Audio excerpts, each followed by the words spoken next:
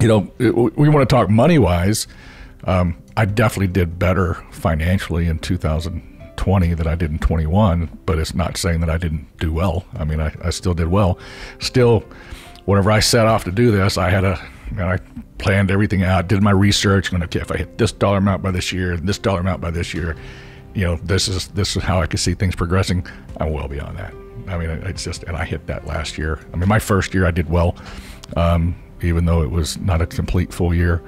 My first full year of adjusting, fantastic, you know, and then this year has been fantastic as well. And part of that goes back to, how do you get all this work, James? Market yourself. Yeah. You know, just call people, talk to people, go to conventions like NACA, any of these that you can go to, meet people, be known, you know, try just, you know, if they don't know who you are, you have less of a chance of getting called, you know. I say be a pest. You know, somebody says, James, how do you get work? I'm a pest. The pest method. I don't go away. This is Adjuster TV. Adjuster TV is brought to you by Pacesetter Claims Service. Learn more at adjustertv.com/Pacesetter. E&O provider Kaplik. Download the free Insurance for Adjusters guide at cplic.net/adjustertv.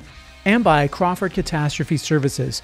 Join Adjuster TV at the 2022 Crawford & Company CAT Conference the first week of March 2022 in Orlando. There are literally dozens of training classes, including wildfire, flood, and several carrier certifications, among others. Register for the conference right now for early bird pricing. Get full details at crawco.com/cat and scroll down to the conference link. The full link is in the description where you're watching or listening to this program. Again, Adjuster TV will be attending this conference, so when you sign up, let them know we sent you. Hague Education, US Tape, and Eberl Claim Service. Apply now at eberls.com and let them know that Adjuster TV sent you. Hey, what's up? Matt here with Adjuster TV, and for the best tips and tools for getting on the first call list as an independent adjuster, subscribe now. Hit the bell notification so that you never miss a video. I'm here right now in studio with our boy, James Mathis. Hello, Matt. How are you, sir? Good, good. How's it going, man? You know, I'm just chubby and cheerful as always. Right on, right on. You know, I was fat and happy, but I lost some weight. Now I'm just chubby and cheerful. Gotcha. Yeah. Good times. So, what have you been up to? Oh man, I mean, it's been busy. I feel like I'm busier now since I've sort of pretty much retired from doing claims and doing Adjuster TV full time. I feel like I'm busier now than I ever was with claims. This is like 4 full-time jobs running this thing. So, but you're busy. I'm busy. But you're busy. Busy's always good. Well, you know, and it's working. So good deal. But let's talk a little bit about what you've been up to, Mr. James. Since let's go back in the beginning. And how far at the beginning do we want to go back? Well, just the beginning of like you decided to get into claims. So I got into. So if we're going to go that far back, so I made the decision to get in. Of course, we know that I consumed a lot of Adjuster TV, trying to figure things out. You and I had an opportunity to meet in Dallas, and you steered me in the right direction. And then shortly after that, I took a plunge off a roof and messed up my knee and hip, and no bueno. Had my surgery on my knee. And during that process, you had introduced me to Chris Stanley, and got to doing auto. Yep. And you were like, before that, you were like you worked at a dealership. I'd worked at a dealership so you for a little while, and I was doing fleets, like a fleet service manager, basically doing all the commercial accounts. So I mean, I've been around cars all my life, been around construction, a little bit of everything, been around insurance. And so going into adjusting was just kind of a natural for me, because it took everything I knew, put it all in one, and plus I got to help people, and that was my big motivation. So then of course in Dallas Fort Worth is where I live, and it's a very difficult place to get started in this business, because it's just saturated with adjusters. It's like the mecca of adjusting. All roads lead to Dallas Fort Worth somewhere or another if you're an adjuster. Lots of trading companies there, and lots of people live there, and it's just hard to get work. So I made some phone calls to some companies, and they all said, well, I said, hey, look, you've got to have some work somewhere. Where can I get work at?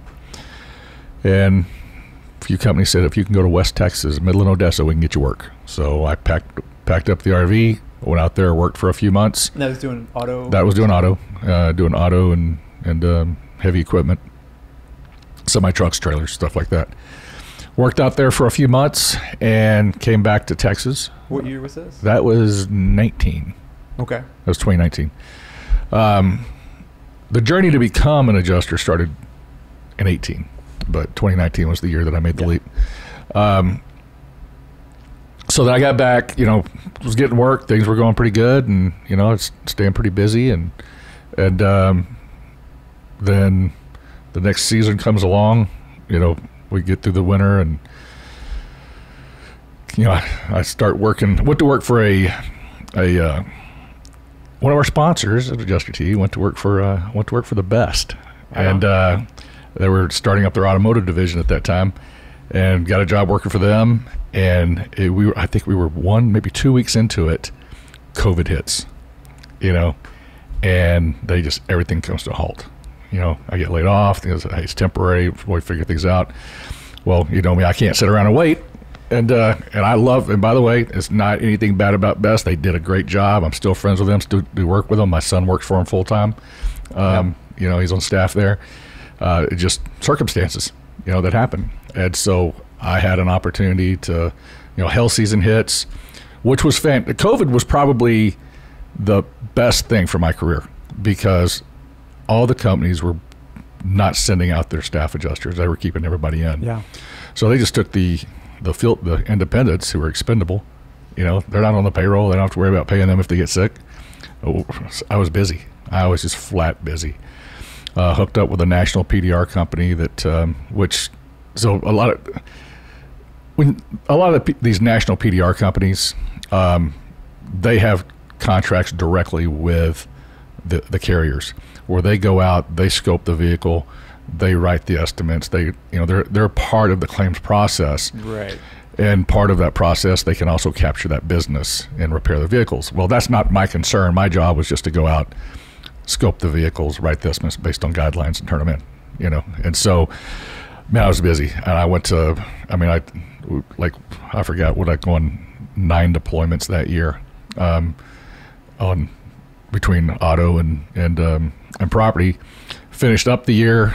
My the last deployment I went on was, of course, Hurricane Laura. That was a blast, going out there, and learned a lot of frustrations, which we'll talk about at some point.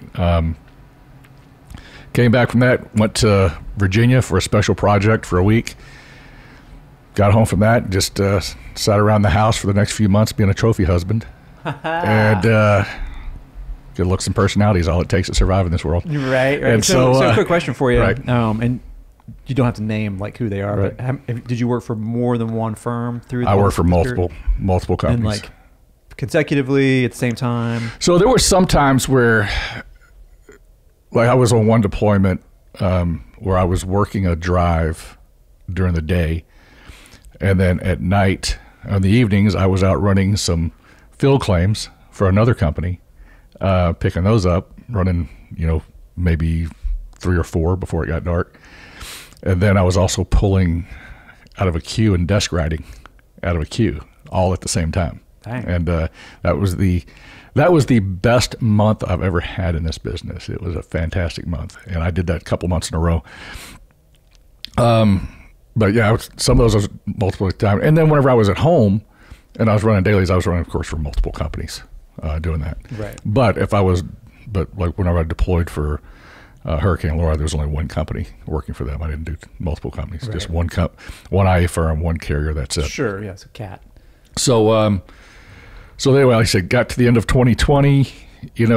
Had a great year. Man, it was a fantastic year. Like I said, sat around until the next year. Got a call in January from the national PDR company that I had worked for, and they said, "Hey, we want to put you on a retainer.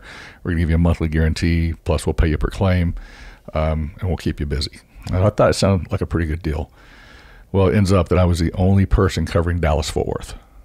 Large territory, lots of work. I mean, lots of driving, and it just was not working out for me. It just was not satisfying financially or professionally. Lots of stress involved.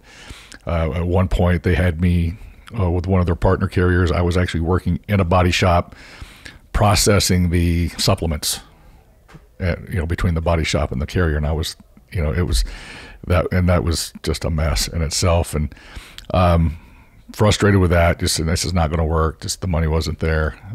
Frustrated with everything. Get a call from a PDR shop that I had done work with, and people seemed pretty cool. Seemed pretty nice. Guy said he was looking for somebody to come in and help out with customer service and claims process. Since I knew the process, help them get a little bit better traction with the insurance carriers. And I told you this story. First day there, walk in, managers are walking me around, showing me everything. Lights up a joint and says, "Here you go." I'm like, "No, I'm good, man. I'm good." And that was pretty much the culture of that place. Oh, wow. So I lasted all of 2 weeks. Is it legal in Texas? No. And these people, and most of the people there were from Colorado. Right. So anyway, that lasted 2 weeks. I just finally said, this is not going to work out. No matter how I try to candy coat it, it's just not a good environment. Right. That's the reason why they were having problems, because everybody was high all the time. I mean, hey, if you want to do it, that's up to you, man. But during business hours, you got to put a draw line somewhere. Seriously. So it's like cracking open a beer at 8 o'clock in the morning. So I thought, you know what, I'm done. With this, I went in. I just told them it's not going to work out. I called my wife, said, yeah, you're right. Today's the day I'm walking out of here. And I went in and talked to the owner of the place, and I'm walking to my car. And as I'm walking to my car, I get a text message going, "We're looking for somebody to go to New Mexico." Ah, Nuevo Mexico. Yeah, so I'm like, I'll do that. That's my Spanish for you. So it's not very good. Anyway, correct. Correcto. Want to work from home? I thought that might get your attention. I'll cut to the chase here and tell you that the IA firm Pacesetter Claims Service frequently has work from home opportunities for the field and also for desk work, which, let's be honest, really just means work at home in your PJs. Still want to work in the field though? Pacesetter's Evo platform is fully integrated with Hover. It is the best of the app-based claims handling systems out there right now. Technology is moving faster than ever, and Pacesetter is right there at the cutting edge. We put together a free guide to maximizing your productivity while working at home in your pajamas, along with a link to apply to this dynamic firm, and you can find both at adjustertv.com/Pacesetter. So they called me. I got this text message. I responded back to it. They called me up, and I hightailed it to New Mexico, and that was in July. And so that was a really interesting thing, because I was out there primarily in the beginning writing for one carrier. And these are daily property These claims. are daily property claims, but they just had it was monsoon season, and they had gotten so much work, they just needed help. Yeah. And so with all the daily claims, I went out there and I stayed in New Mexico from July until November. So like a deployment. Like a deployment. And so by the time, next thing you know, I'm working multiple IA firms, multiple carriers. Some carriers I'm working some IA firms I'm working multiple carriers, just busting out dailies, and I'm covering pretty much all of New Mexico. I'm covering everything from Albuquerque out to Gallup to, not even got out to Clovis one time, which is basically Lubbock. Lubbock's a lot closer to Clovis. Going up to Red River and Angel Fire and Taos, and guys, if you've never been to New Mexico, it's beautiful. Yeah, it's beautiful. It's they call it the land of enchantment for a reason. The diversity of the landscape there is incredible, and you can be driving through the mountains and come around a curve, and you're looking at desert mountains, and you go around another curve, you're back in alpine mountains, and then you drive maybe 15 miles, and you're out in rolling desert and mesas everywhere. It's just incredibly beautiful.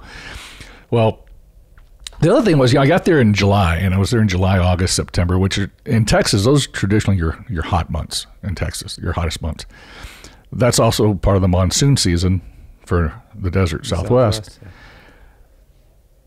I think we hit 100 degrees 1 or 2 days that whole time I was there. And as long as the temperature was, once you get up like 96, 97 and above, hot is hot. Yeah. It doesn't matter. It's just hot. But 90, 95 degrees, I'm not even breaking a sweat. I'm working all day. It feels great to me. People out there going, dude, it's so hot and humid. I'm like, it's 31% humidity. I'm like going, I need to put on a sweater. What are you talking about? But anyway, I had a blast. I mean, just made friends out there. Started playing golf again. Hadn't played golf in 14 years. These guys I met taught me into playing golf. I've got a full set of golf clubs now, everything. Had fun, and as that was wrapping up, it was getting pretty slow, and I was making the decision to go home for Thanksgiving, and it's kind of wrapping things up a little bit, and I get a call asking me to go up to the Pacific Northwest, go up to Washington State. And of course, I don't want to go up there, but me, I have a hard time saying no, because my philosophy is the more you say yes, the more opportunities you get to say yes, and the more often you say no, the less opportunities you get to say yes. Yeah. So I end up in Washington State. That is one of those things I'll definitely put down as another experience in my career. Okay. And I'll also go down one of those things that I just don't want to do again.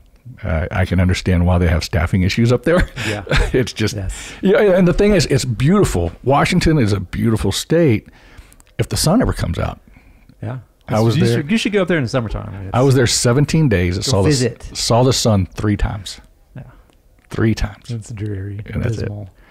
And so I was, after like my second week there, I was into my second week, almost at the end of it. I was like, I got to go.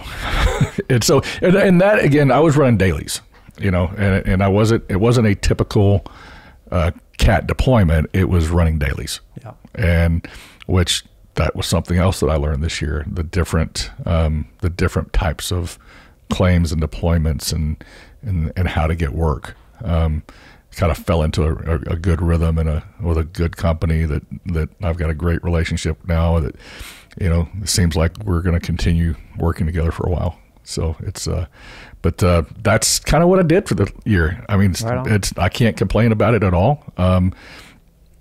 We want to talk money wise. I definitely did better financially in 2020 than I did in 21, but it's not saying that I didn't do well. I mean, I still did well. Still, whenever I set off to do this, I planned everything out, did my research, going, okay, if I hit this dollar amount by this year, this dollar amount by this year, this is how I could see things progressing.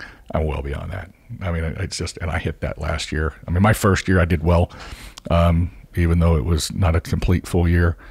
My first full year of adjusting, fantastic, and then this year has been fantastic as well. And I've been completely blessed, the relationships I've made, the people I've met. And a part of that goes back to, how do you get all this work, James? Market yourself. Yeah. Just call people, talk to people, go to conventions like NACA, any of these that you can go to, meet people, be known, try just, if they don't know who you are, you have less of a chance of getting called, I say be a pest. Somebody says, James, how do you get work? I'm a pest. The pest method. I don't go away, Yeah. It's so kind of like this COVID thing. I'm just not going away. Yeah, here to stay, man. Kind of like got to wear a mask around James, otherwise you'll. So work. Of course, we're going to start off at NACA this year, which is end of the month. The way just a couple of weeks. Just a couple of weeks away. Just as like we always do every year. We started off at NACA. Going to go there and shake hands. What I say last year, I'm going to shake babies and shake. Yeah, go to shake babies and kiss hands. Yeah, exactly. Kiss hands and shake babies. That's what we're doing. Mrs. Me is going this year. Nice. Dawn's going, and that's another thing is Dawn got her. My wife now has her adjuster's license. She's taken Chris's course, right? And she's gotten that certification to kind of start, and she's gonna be able to do that. And so you guys planning on working as a team, or we're gonna work as a team primarily? It's we don't, the way we're kind of looking at it, we know that some companies, they like to deploy husband-wife teams because they can they know that you can get more production done. They don't some companies say, no, we just hire you two individually. She has her claims, you have yours. Pick and choose your companies and how you want to work it. Primarily for us, we're just going to work as a team, just work the same set of claims, which we can get more turned in, get more production done, splitting the duties, of each claim, how it's going to work out. We've already got that, we already have our process, and our flow chart for that. Okay. At least that's the way we plan on it. But if it actually works that way, we'll find out. But that's what. So we're doing that. We've got. I'll be back in Texas working this year for the most part, and then taking deployments whenever I can. But really looking forward to NACA because that's just a fun thing to do every year. Yeah, it's super fun, and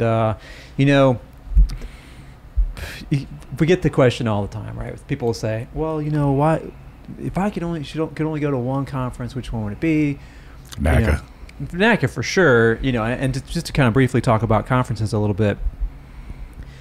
For the most part, they're like IA firms will have like conferences where they'll offer some CE, and they're like meet and greet things. Some I've been to several, and some firms will have like. I think everyone I've been to that's run by a firm will have like an awards ceremony, like the adjuster who's got maintained the highest customer service score gets a gift certificate to TJ Maxx or something, or a drone. I've seen they do all kinds of gifts and stuff, and they do some of that stuff at the NACA convention. But the difference is, and why it's kind of like the signature convention, and the one that I think everybody should consider going to, primarily, also because it's right at the beginning of the year when pretty much nothing's going on right now. So the holiday, we just got through the holidays, and the main reason is because all those firms, and a lot of them that have their own conferences, they're all going to be at the NACA convention, right? So they're going to have, all the booths are sold out. They're full of IA firms. There's Hague Engineering is going to be there. There's, I think Stevens Engineering might be there. I'm going to have to look at the list, but a whole bunch of different companies, but mostly IA firms. And the IA firms interview for at least two to and probably, I'm not sure exactly what the schedule is this year, but normally it's 3 days worth of interviews, and then 1 day is like the big expo. But I heard that they may have changed that up a little bit. But either way, it's, you can take one of the tracks. There's 7 tracks. There's like a flood track and a property track and this, all different kinds of tracks, which I recommend to do. But if it looks like your schedule every day for those first 3 days is filled up with CE and like taking these track things, I would say to skip out on some of those. Because the real, you can get CE for $100 from in your pajamas at Adjuster Pro. I would say network, right? And interview, take a stack of resumes with you, business cards, whatever, and go meet with as many of those firms as you possibly can. All of them, if you can. And, and I think this is something really, really important to talk about, and that is that not only should you be networking with, HR people and team managers and the IA firm people that are going to be there, but also with other adjusters. Other adjusters, yep. Yeah, because, my main reason for that is that a lot of the time when you hear about a deployment, it's somebody texting you saying, hey, such and such IA firm just called me to go to St. Louis. They asked if I knew anybody else. And so, I'm letting you know if you're interested in going to St. Louis for a hailstorm, call them, right? Yep. That happens all the time. Half the time, if I didn't get called directly already, I'm getting a text message or a call from one of my And that's happened to me on a couple of occasions. Like 2020, I had one where it's when I ended up in Iowa. I called a company up. I was in Minnesota, and that Minnesota deployment wasn't going so great, so I self-released out of that and said I'm going to head to Iowa. And there's, oh yeah, we can use you. By the way, you know anybody else? I called a guy up that was in Texas, and I said, how fast can you get here? And they brought him up there, and that's happened to. And then, matter of fact, how I got the deployment, or how I ended up going to New Mexico, was because of connection that I had made at NACA. It was because I'd never worked with this company before, never done anything. They worked for a different company. Okay, and then now they're with different company now than they were before, and that's how I got it. The second she saw my name come across, she like skipped over all the other ones, came straight to me because we'd met. Yeah. So that's networking is where it's at, man. It's huge. It's so huge. And you know, the other thing is, I mean, when especially on a big deployment, you get in the hotel room, and you know, you may see people that you knew, that you met at the conference, or that you met at previous storms and stuff. And I think there was, I had one when I was working Hurricane Laura. There's a guy I met down there, and super nice guy. He's from Fort Worth, which is of course where I'm born and raised, and he had a dog, had a basset hound, and basset hounds are awesome. You know, I'm a dog guy. I love dogs. You know, but he had a basset hound named Crawford, and we were working for Renfro, which I thought was funny. Not Crawford. Are you interested in more than just punching a clock and paying the bills? Wouldn't you rather be on the A-team, surrounded by the best of the best in the industry? Then you need to check out Eberl Claims Service. For well over 30 years, Eberl's philosophy of treating adjusters as they wish to be treated has allowed them to establish a vast network of the most professional, educated, and dedicated adjusters in the industry. So at Eberl, you're in good company. If you're a motivated and compassionate adjuster/claims professional, Eberl wants you to represent their organization. Go to jobs.eberls.com right now and get started with Eberl Claims Service. But anyway, remember the dog, you know? And so I'm in New Mexico, and I have a dog. I have a road dog. And I'm at a dog park. I'm going to see this basset hound. I'm like, man, that basset hound looks just like Crawford. I didn't pay attention to the people because I'm taking out all the dogs, you know? I care less about people. And sitting there for a little bit, and all of a sudden I hear this guy go, Crawford, come here. And I turned around and looked over, and sure enough, man, it was the guy that I had met in Louisiana. And I turned around and looked at him, and he looked at me. I was like, hey, you know, what's going on? So here it was. It's beer 30. Yeah. So we, somewhere, you know, he's out there working for Pilot, you know, and I'm out there working for a different company, and you know, we made that connection again and chatted and helped each other out some. And so it was a pretty cool deal, you know? And so now, you know, he had a resource. I'd been out there at that point. I'd already been out there for about 2.5 months, you know, and he was only been there for a short time, and now he's got a resource, you know, and I got somebody that I could, you know, hang out with on occasion and do stuff. And so it's a pretty cool deal. And again, man, dogs. Yes. You know, the dog is what did it, you know, and I've also run into, you know, people. Well, so whenever I was heading for Seattle, saw a guy in a Chevy Tahoe with a ladder on the top of it. I'm like going, surely he's probably going the same direction I'm going. And we ran into each other. The truck stopped, started chatting with each other, and sure enough, that's where he was headed to. And, you know, working with the same company, heading up that way, and got his name. And a couple of times we talked about, he had a claim he was dealing with. And, you know, that's the other thing is when you go to different parts of the country, you deal with different types of construction. You know, different ways that they do their roofs, different way that they do their soffits, different way that, you know, they have crawl spaces versus slab foundations. All these different things that they do that are different, and a lot of, you know, if you've never seen it before or been exposed to it, you're sitting there looking at stuff going, okay, so how do I do this? How am I going to do this repair? And if you've got somebody that you can lean on and talk to, always good. And so he and I talked about several claims together and worked them out together. So that's very important about networking with other people. Yeah. And that, you know, that conference is, you got to go. I love it. I mean, even if you have been an adjuster for a long time, I think it's still worth going, because there are companies there that won't hire anybody with less than 10 years of experience. Mm-hmm. Preventure, they do large loss commercial, right? Right. And if all a guy does is cat property, which is kind of what I did, you get kind of pigeonholed into that, and it sort of stagnates growth, right? So if you're, certain companies are like really, really good at certain things, like different IA firms, right? Preventure, you know, as an example, I mean, they're not going to take like a bunch of residential, like little piddly wind claims necessarily, unless they absolutely have to. But they are going to, you know, if you want to get large losses, big fee bills, you know, that kind of thing that sort of takes your career to the next level, you know, those firms are at that convention. CCMS and Associates is another one. I mean, those guys, Right. they do all kinds of different stuff, you know, appraisal and like dispute resolution stuff, which you got to have some experience, I think, to do. Or it really helps to have experience in that. They'll train. But there are a lot of opportunities out there for adjusters besides just cat property, right? And, you know, I think these daily deployments, if you were just getting started, like back in the beginning, do you think that you would be able to get a daily deployment like you just got off of, or do you need to do like some cat stuff first? So that's actually different scenarios dictate that. You know, part of it is what part of the country you're in. Where are you at?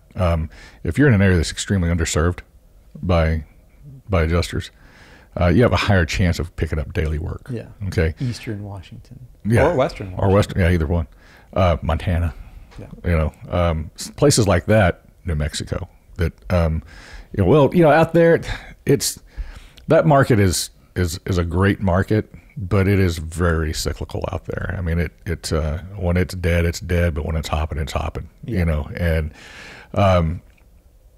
but as far as getting started, I think your best bet as far as getting work, and I know some of these old timers are going to groan when I say this, if you can get on some of these scope only assignments or what they call task assignments, those are a great way to get your foot in the door with a company, and B, hone your scoping skills. Okay, you do have to sketch on these things, so you're doing everything except for actually writing the estimate, but that gets you in the process of, you do it exactly like any other claim except for the fact that you're just not writing the estimate.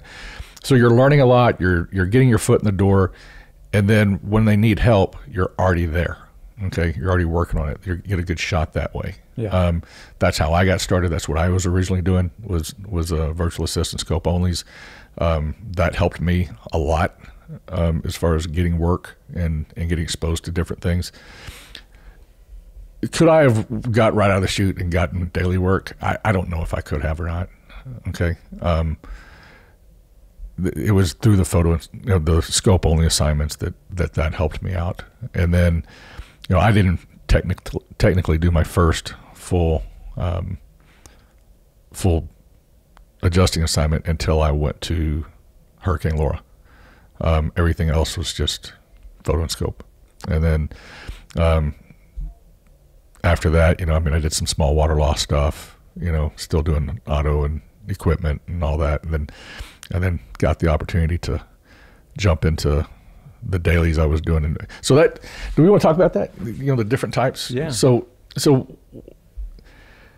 what I learned is there's basically three different types of work you have, and three different things that you can kind of concentrate on. One is being a cat adjuster, just chasing cat all the time. One is dailies, concentrating on doing dailies, staying in your market and just running dailies. Or that I found out this year, there's a completely different category, and that's deployed dailies. And that is whenever you go a market such as I ran into, and which I'm going to use New Mexico. Monsoon season hits, there's a huge spike in claims. They got to have some people out. It's not a deployment, it's not a catastrophe. It's just a large spike in claims. They got to have warm bodies. They got to have people to go out there and do this. But those type of claims, they want some people with some experience. There's some sort of competence that can go out there and do that. I don't think you're really going to get a shot at it with no experience, but if you've got at least a little bit of experience and you've done a cat and you've shown some competence, they'll give you a shot to go out and do those. But those are basically daily assignments. Those are not cat assignments. You don't have a help room. You're going out there and you're working. You're going to be working very closely with your field managers, rather than having everything's remote. Yeah. So you're pretty much on your own doing that. And then, of course, like I said, we had cats, dailies, and then cat or deployed dailies, which is what I did in Washington. Yeah. Those were all daily claims. I think I had two that were actually had cat codes on them and that paid a little bit more, but everything else was dailies, running dailies.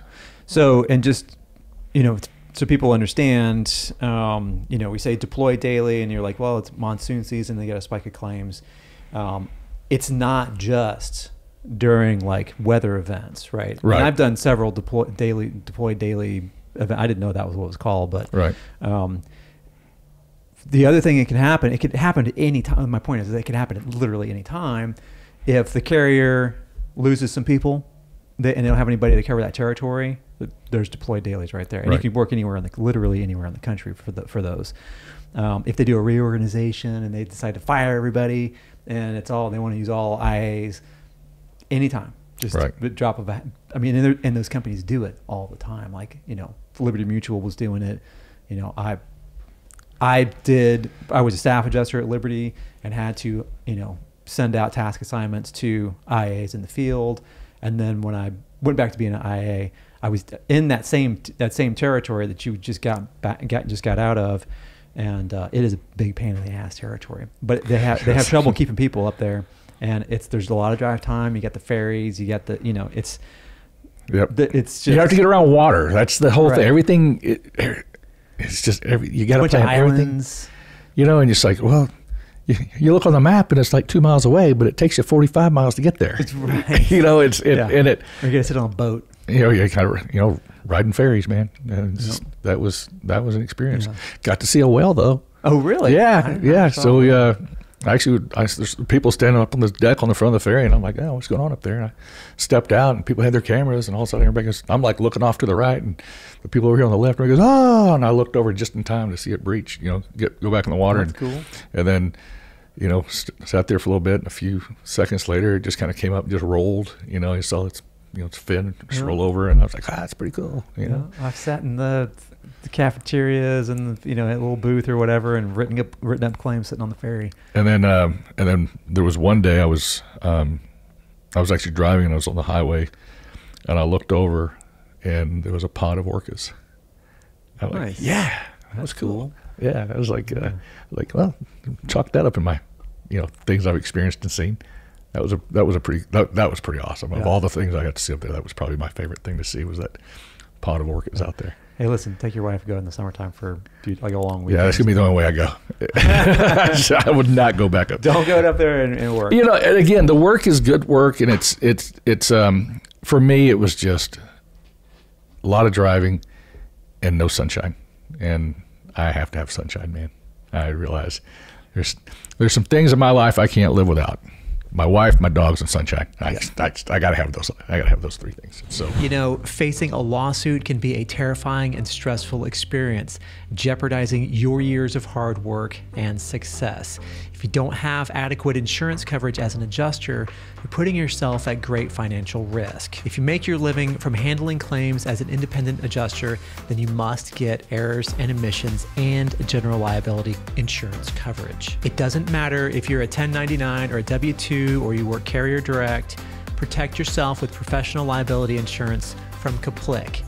To find out more and to download the Insurance for Adjusters free guide, head on over to cplic.net/adjustertv. That's cplic.net/adjustertv. On the deployed dailies, okay, that's, I don't know if that's what it's really called, but that's the best thing I know. And actually, they send you a thing that says, okay, this is where you're at. And they do consider you as deployed. Right. Even when you're working dailies at home, you actually have a deployment. It's you have documents that say that you're deployed, right, and what you're getting paid. Right. And so there's an agreement for all these. Every place I go, I get an agreement for it. But those assignments, and getting that work, they can happen. Like I said, they can happen absolutely anywhere that there's a spike in claims. And they may come to you and say, hey, once you have the experience and you have an opportunity to do that, I found out that those are the hardest ones to cover. Those are the ones that they have the most difficult time to get people to go to, because A, they're looking for somebody that's got at least enough experience and competency to do them, and then B, willing to go do it. And we talked about this in another podcast, where this is a reciprocal business, that when you do things, companies remember it and they repay you for it. Yeah. I'm already getting calls and offers to do other stuff because of what I did in New Mexico and then what I did in Washington. It's the payback kind of thing. Yep. And So don't, if you look at an assignment, you go, man, I don't want to go to the desert, or I don't want to go there. You know, I might be trash talking to Washington a little bit, but if you get a phone call to go to Washington, go, because they have a hard time getting help up there. And if you go up there and just knock out claims for a few weeks and help them out, I guarantee you're going to get put on the radar. Call your firms. If you're willing to go to Washington, tell them you'll go, because they always need help. Yeah, and actually, you know what? That brings up, I think, a really important point. Somebody had said something in the Adjuster TV private Facebook group, which, by the way, if you're not a member of, go to facebook.com/groups/AdjusterTV and request to be, to join. Request exclusive membership. Mr. Smith asked, contemplating adding more state licenses with the hopes to attract remote desk work, viable option or a waste of money, and a bunch of people chimed in. But this kind of goes to that kind of question, and we get this question a lot, right? Do I need to get every single license? No, you don't. But Washington State has a license. I'm pretty sure Oregon's got a license. Mm-hmm. If you want to work in the Northeast, which is very similar to the Northwest, especially because they can get a lot of ice dam claims up there. They get a big snow, and then it rains on it, it melts, and it's free. It's just a big mess, right? Same deal. And those are the I-5 corridor between Portland, Oregon, and pretty much the Canadian border. Mm-hmm. It's very, very heavily populated. There's a lot of PIF in that area, and it's a high turnover area as well, right? So the same thing with for those who don't know, PIF is policies in force. Yes. And in the Northeast, you still got everything from Bangor, Maine down to New Jersey and south of there. It's heavily, there's millions and tens of millions of people that live in that area. And there's a lot of adjusters there. And every daily adjuster that I know that works in those areas does very well. But it's it's the same deal. You can do a deployed daily deployment in the Northeast, right? New Hampshire, pick a state, right? They're little tiny states, and they're all jam-packed, right. And most of them require a license. So every time I hear Bangor, Maine, I just think of a bunch of metalheads eating lobster. Just sorry. Go ahead. And the other thing about it, there's such good food in these places, the seafood in the Northeast and the Northwest. It's pretty phenomenal. Yeah. But as far as the licenses go, yes, there are a lot of remote desk opportunities. More and more and more every day. More and more. And more. Because again, the carriers, they're handing off the claim to IA firms, which are TPAs, third-party administrators, which is just a nerdy insurance nerd way of saying that they have the claim from start to finish, right? And they can handle it however they want to, right? So instead of they still do this, but you go on a State Farm cap, and there's a bunch of State Farm people there, and there's a bunch of Pilot or whoever people there, Alacrity, whatever, and you go out, you get assigned the claim, you go out and do the first inspection, and they just give it back to State Farm, and State Farm takes it from there, right? Mm-hmm. With these TPA kind of claims, you get the firm gets the claim, and then they keep it until it's closed. And so they're going to have remote desk work where they're handling supplements, weeks and months later, sending it back out for a reinspection, and it's not until that claim is paid and closed and totally buttoned down closed, they give it back to the carrier. So that's where a lot of this remote photo and scope stuff is coming from, because they're saying, all right, well, we can send James out with his phone to take pictures and draw a diagram of this roof, and then we'll have somebody sitting in their apartment or in a call center. There's some companies that still have call centers going. Pacesetter was telling me that up until COVID hit, they were going to build out a bunch of call centers to do a lot of their Evo program stuff, but COVID hit, and they're like, you know what? Everybody's at home. You can do Zoom calls if we have to. Let's just do it remotely. So that's the kind of work that's happening, and it's not our jobs aren't going away. And I feel like talk about this every single time I get in front of the camera, but it just is what it is. The technology right now is allowing us to do more remote stuff. It allows the firms to split the file up into little smaller bite-sized pieces so that they can have, they can maybe better utilize the resources that they have, right? Yep. So speaking of piecing the work out and how they're doing it, one of the things that I experienced, and I'm just going to throw this little piece of advice out in the middle of this, is that yes, there's task assignments. You're out there running dailies, and you'll get something that's just a scope-only claim. Yeah. And a task is just one small piece of the claims process. Right. And so, if you accept a daily deployment type scenario, make sure you have the discussion about scope-only claims, task assignments versus full claims, because you could find yourself doing a whole lot more task assignments than what you thought you were going to do. Yeah. I was actually in a situation, and I'm not mad about it, anything like that, made it work out, but I received a lot of task-only assignments, scope-only assignments that took up a lot of time, and had I known, I would have had a conversation up front. I'm not going to turn anything back. I'm not going to sit there and say, hey, look, I didn't come up here to run scope-onlys. I dealt with them, but then I called them and said, hey, look, I didn't drive all this way to do scope-onlys, and so I didn't receive any more after that. But make sure you have that conversation up front. Yeah. Set expectations. Set expectations. And the thing about it is that you got to, I think everybody who's an adjuster, myself included back when I was, hot and heavy in it, there's going to be some of that, no matter what, right? It's like going to the recruiter at the Navy and you want to be a Top Gun pilot, and then you get into the Navy and you find yourself peeling potatoes. Right. They're going to put you wherever they want to put you, no matter what they told you up front. And if the thing about it is that if you made it clear at the beginning, you're like, listen, I prefer to get these kind of claims or whatever, and you state what you want to do. Mm-hmm.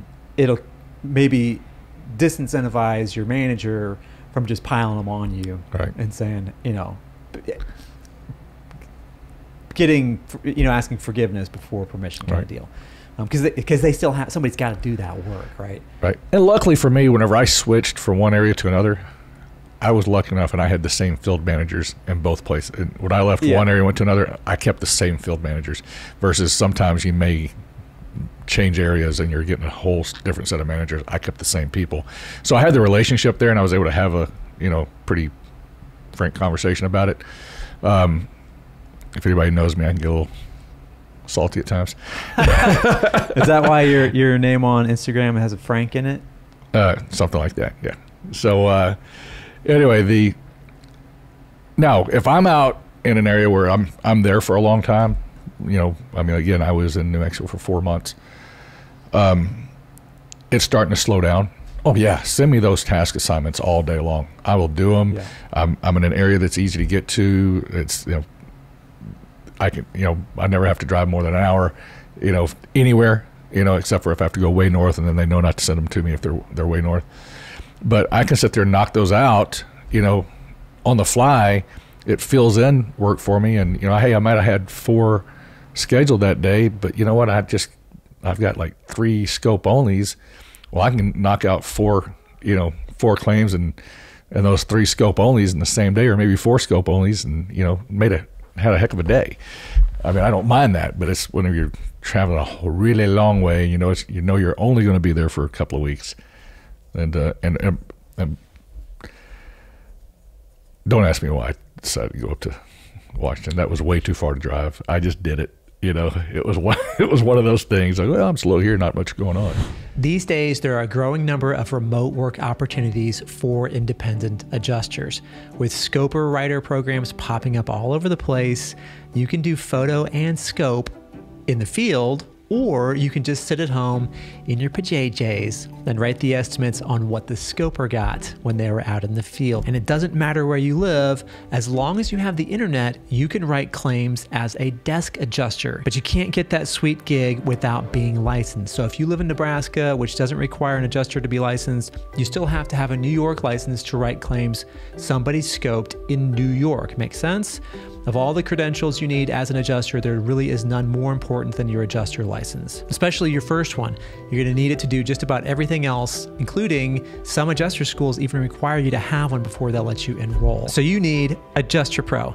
Adjuster Pro provides a comprehensive and easy to use way to get and maintain your adjuster licenses. Most importantly, Adjuster Pro was founded by independent adjusters, and the team at Adjuster Pro is dedicated to helping you thrive as an adjuster with resources for every licensing state, including dead simple CE packages. Adjuster Pro is the gold standard for adjuster licensing. You'll find everything you need to get licensed in one place. Go to adjustertv.com/adjusterpro right now. You know, hadn't been to Washington in a long time. Yeah. Let's go. And so I went. Well, I did. I got called. I can't remember what year. It was about 10 years ago, I think.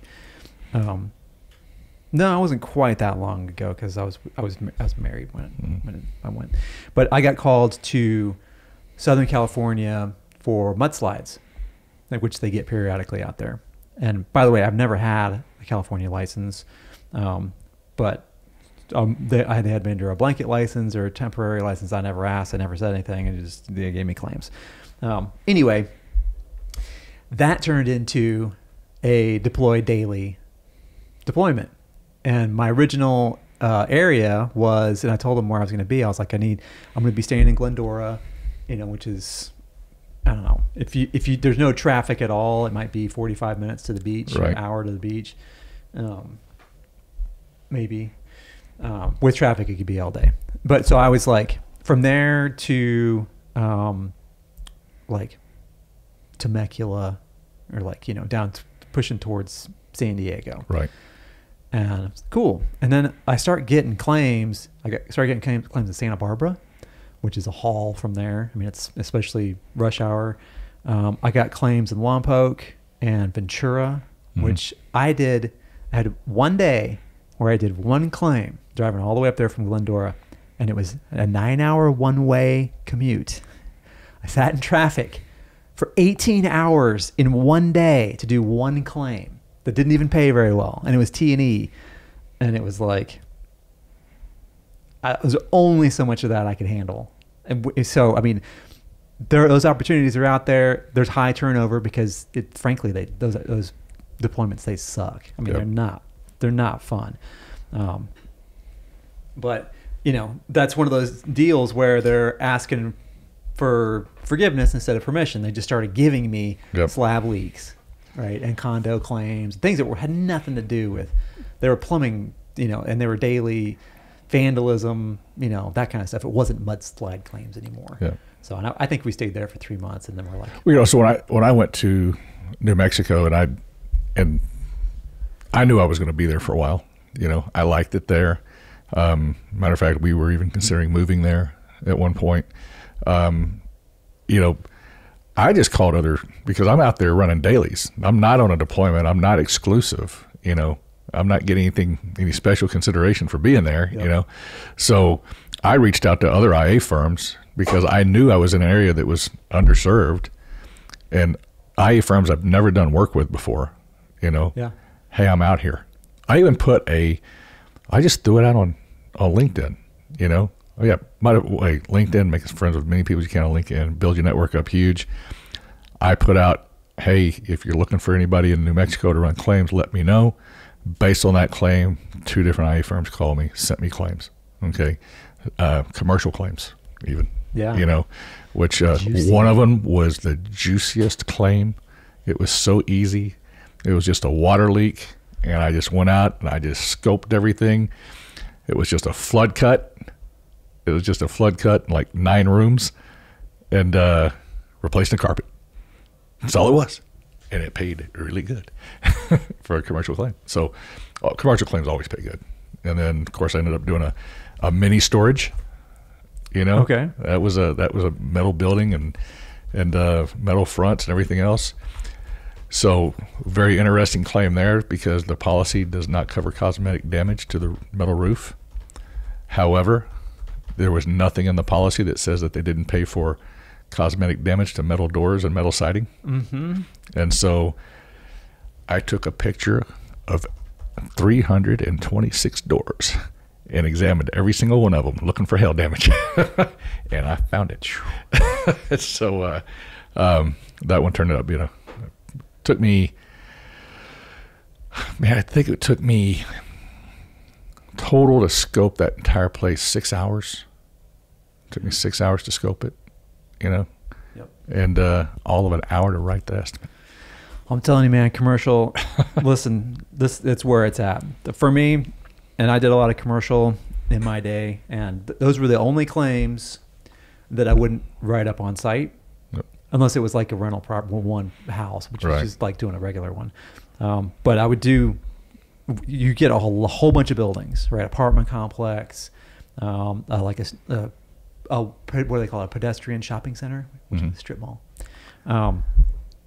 And spend the day out there with the contractor, make sure that, absolutely sure the contractor's there. On a commercial, make sure the property manager is there or knows that you're there, with the owner if they want to be there.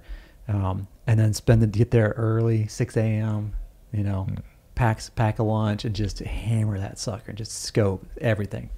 And then the next day, like on apartment complexes, you know, I would scope, you know, 18 buildings or whatever it is, 22 buildings, and they're all like 250 square roofs, and take the whole day to scope all that, get your pictures and measurements. And it's nice when they're all the same pattern, same building, just, you know, but sometimes they're not. Like there's like a big one and there's like 3 or 4 different types, you know, styles of building. And then the next day, usually you can copy and paste a lot of stuff, you know, from estimate to estimate to estimate, and then change the measurements or change the sketch or whatever to make it fit that particular building. One of the great things about, and usually it could be done with that by lunchtime, right? Get up early, and you could make, my biggest payday doing that was $22,000 that I made with one apartment. claim. Yeah. And it took me a day and a half to do it. And that was like 2007. It's been a while. But those claims, the great thing about those is that, I mean, besides they pay really well, is that you're only dealing, generally speaking, with one person, one building owner. And most of the time, the way those policies are written, there'll be like an umbrella policy for the complex, right? You know, Greystoke Winds or whatever it is, Inc., LLC, yada yada. And then every single building has its own claim, and you bill full fee schedule for each building, right? So, you know, depending on what the fee schedule looks like, if you're writing $115,000 for each building for siding and windows and screens and gutters and downspouts on a 250 square building with a roof and all that stuff, then you're getting 2.3% or 3% or whatever that is on that building. And then you do that 20 more times in a day. Yep. I mean, it's like, it's for the experienced guys out there.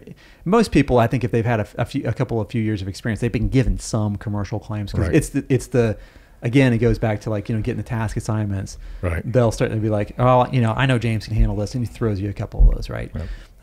And then, but you can go and work for companies that that's all they do, right? Yep. And why wouldn't you? Yep. You know what I'm saying? My best, my best payday on a claim so far was a fire claim, total loss. That was my best one so far. My very first large loss, complete total loss. I mean, bulldozer total loss. There was nothing left. And good paycheck, you know. It was like, what, total loss. It's an estate. I mean, this was one of those where, so some states, you know, it varies by state. If the home is a total loss, in other words, it's a bulldozer, it's got to be completely restructured, it's automatically policy limits. It's automatic. And so there's no sketching. There's no, Yeah. you just all you're doing is you'll document that it's a total loss. You'll do the just order a roof sketch. That way at least you have the diagram of the house. Yeah. And then you'll just do a one-liner, and total loss, and get paid. Actually, my first total fire, total loss, big claim was, I was trying to figure it out, and I'm writing the claim. I'm finally getting to the point where I can write it. I had to meet with the owners to go over the features of the house, each room, help them kind of rebuild it for me while we're talking about it. I've spent a week on this thing. I'm finally sitting down. I'm writing this claim. I am about 3/4 of the way through rebuilding this house. Okay. I get a phone call from the carrier. Hey, James, I want to talk to you about this. So where are we at on this? I said, well, I'm finishing up the claim today. He goes, it's finishing up the estimate today. He goes, well, why are you writing an estimate? He goes, this is total loss. It's automatically policy limits in New Mexico. I'm like, well, I was told I had to do this. Oh, no, don't worry about it. Just stop rewriting and send it in. We'll get paid. Done, over with. I'm like, I'm turning it in as it is. He goes, just turn it in. We're good. And then my next one was that was the when I found out, all I got to take some photos. That's it. Different carrier though on that one. So the other thing about doing dailies is, Symbility is a player now. Yeah. And it's not just one big company uses Symbility. There's some other smaller companies using Symbility. And you've got to learn it, man. And there's it's lacking in some areas, but in some areas it is the greatest thing. It's on your average roof claim, water claims, wall, ceiling, stuff like that, dude, it's fast. It's really fast. Yeah. I've never used it. Literally start to finish, on a simple claim. From the time I walk in, take my photos, label them, do it, turn it in, write my GLR and send it up. We're literally talking 45 minutes. You can finish it in. And the only reason why you're at the property for an hour is because the property, you want to give them a little bit of customer service. You want to just walk in, out the door, and so you just talk to them, explain the process, and answer their questions. Yeah. And you're there for an hour. You move on to the next one. Yeah. And listen, that's one of the benefits of the latest technology stuff that we got getting our hands on, is that it gives you an opportunity to spend a little bit more time with the customer, to have to work on your bedside manner, as it were, which is super duper important. And I mean, we talk about it all the time. Even if you have to deny a claim, if you do it right, if you've laid a foundation of rapport with the insured, and you've made it clear to them that you're there to help them, you're not there to try and find ways to save money or to not pay them or to drag the process out, all that stuff, then being able to use something like a Matterport or like a LiDAR sketch or whatever it is. I'm now a pro at XACTIMATE Mobile. Excellent. Fly through that. Well, we should shoot a tutorial of some kind. Good idea, man. When you use those tools, it makes you a lot faster on the technical side of things, so that you can spend a little bit more time. And I think there's a point of diminishing returns. There's only so much time you can spend standing in somebody's living room, talking to them. They're going to get tired of whatever, 10, 15, 20 minutes maybe. But you're able to, if they have questions, answer all their questions. Right. So that's reminds me of the old this little guy that I had to claim. I need a new roof on my shop back there, and I've already got the bid. It's going to cost me $11,000 for the new roof, and I just need y'all to treat me right on this. I get back there, it's tarped up. I can't see anything, and take pictures underneath, get on top, take some pictures. I see some drip edge that's damaged, and I said, have your contractor send me whatever photos they have. They send me the photos. There's one panel. It's one roof panel that came loose during a windstorm. That's it. Okay. That's all I can write for. Right. That's all I can write. I can't replace the entire roof. That's all I can write. And I get off the roof, and I'm trying to just kind of prep the guy a little bit, you know, and tell him, I said, okay, you know, certain guidelines we have to do, and this is right now all I can see, and I said, just got to get the, you know, photos from your contractor, and then I'll get back with you and let you know. All right, well, come on inside. Let me give you the estimate they gave us. Okay, I'll come inside. Have a seat. You know, wife's got like coconut cookies or whatever it was, and coffee. You know, have a seat. I'm like, no, I'm not going to sit down because I don't want to enjoy your hospitality, and you cuss me later when you find out you gave me cookies and you're not getting paid for a roof. I didn't say that, you know, but that's what's I know I'm fine. I drive all day. I just stand up, you know, and sure enough, I write it for one roof panel because that's all I got the picture for. Turn it in, and he gets a copy of the estimate before I got the approval to settle it. Oh, okay.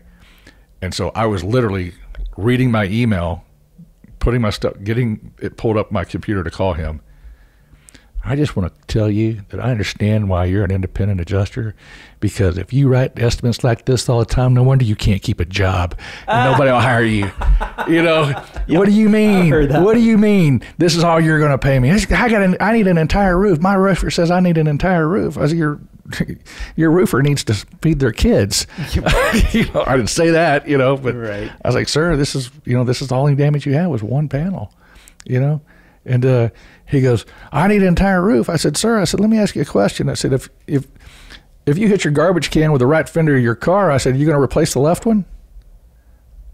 That didn't make any sense. He hung up on me. That's a great story, James. So I had this one. Yeah. This was years and years ago. And I think I was working in, I want to say I was working in North Kansas City, like Gladstone area, maybe Liberty, Missouri. Anyway, so the property was a rental property that they were going to sell, right? So they had let the renters go and everything, and they had a hail claim because they had hail damage on the outside of the house. But I was standing on the front yard with a guy, looked at the whole roof and everything, and when I was up on the roof, actually, I looked into the backyard. I couldn't get into the backyard. He's like, there's no reason to go in the backyard. And I turned around. From the roof, I looked in the backyard, and it was overgrown with trees where the grass should have been. You know, like the little sapling trees. Right. And they were all like 6-8 feet high. It was like a jungle back there. So it was like and it was some big trees over the property, but they had like a chain link fence, right, that surrounded the backyard, and their backyard was full of these saplings. Right. Like there was no place where there wasn't. They were growing up through the deck, and then the neighbors on either side had grass. So it was this bizarre, like, anyways, I'm sure there was critters and everything else living in there. But I got down and said, yeah, looks like you got some damage to the roof and everything. Was there damage to the inside? He's like, oh yeah, come on inside. And he's like, don't mind the mess. Go inside, and their tenants that they had apparently were like, I don't know, they didn't take care of the place. I'll just put it that way. So the walls had it looked like they didn't have any furniture in there, because there was like places on the walls about like, I don't know, chest high, where it looked like people were leaning up against the walls the whole time, just hanging out drinking or whatever. The carpet was the most disgusting carpet I've ever seen in my life. It was stained, stank. There was food particles and big spill marks, and like places where it looks like somebody knocked over their 44-ounce Big Gulp and then knocked over the ashtray into what they just spilled onto the floor and then just left it, right? And he's like, he walked me back to the back bedroom, a couple of back bedrooms, go down the hall, and it's just filthy, dirty, and they were just trying to clean it out. And go back there, and he's like, here's the water stains on the ceiling, and took some pictures of those, got the measurements and everything, and went back out. And as I was going to get into my car, it was summertime, of course, and I like put my leg up to get into my truck, and I noticed a little like red spot on my ankle, because I wore like those little no-show socks with like hiking shoes. And I was like, what is that? And it disappeared. I was like, was that a flea? And I pulled my pant leg up, I looked at my pant leg, and there's little red spots all over my pants. And it was all fleas. And so I like backed out of my truck as fast as I could so I wouldn't get fleas in the car. Right. And was standing out there like... At that point, it's too late. Right. So I'm like sweeping my pant legs off and like shaking them out and getting them off my legs and everything. and got satisfied that I got all the fleas out of there. Wrote the estimate up. It was really easy to write up, and jumped back out and went to the front door, knocked on the door, and then I kind of backed out to the driveway, and like it was sunny out, and the sun was like behind him, like kind of up there, and he was here, and so he was like kind of backlit a little bit, and I was trying to get away from the house, and because I didn't want to get more fleas, right, and so I'm starting to go over the estimate and everything with him, and I look up and I see like these little things flying at me, jumping off of him. And I was like, God, he's like, what? And I was like, can't you see these fleas? And they were like pinging everywhere. And I was like, there's fleas everywhere, dude. And you looked down at his shirt and they were all over his shirt. And they were like, you run your, like, brush your hand, they shoot away. And it's like they disappear because they hop so fast. It was the grossest thing. Oh, man. Fleas. Fleas. Did you have a beard then? No, I don't think I could grow a beard then. Oh, okay. I barely can grow one now, man, let's be honest. So, that's bad, man. My favorite stories are the gross ones, usually. Yeah, that's all I got. Right on. All right, well, let's wrap this sucker up. You got so, I've been in this, this colder climate for me now for a few weeks. And I finally figured out, whenever I come home, the best place to sit. Where's that? In the corner. Why is that? It's 90 degrees. I get it. That's an acute joke. Oh, that's a cute joke. The joke that keeps on giving. Acute, get it? Acute angles? Yes. Okay, I'll quit explaining that one.